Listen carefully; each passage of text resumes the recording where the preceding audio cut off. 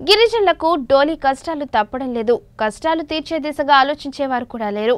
గిరిజన సంక్షేమం అంటూ ప్రసంగాలు చేస్తున్న నాయకులకు ఇవన్నీ పట్టడం లేదా?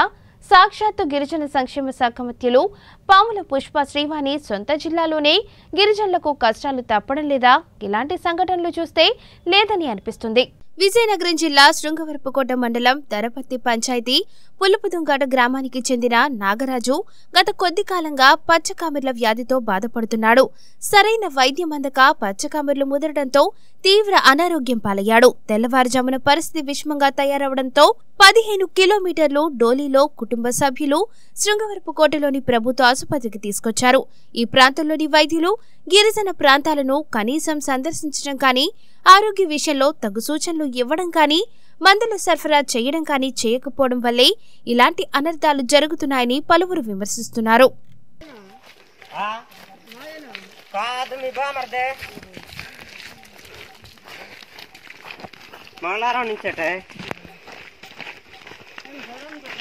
నేను సోమవారం లాగా ఉన్నాను, బాగాలేదని చెప్తే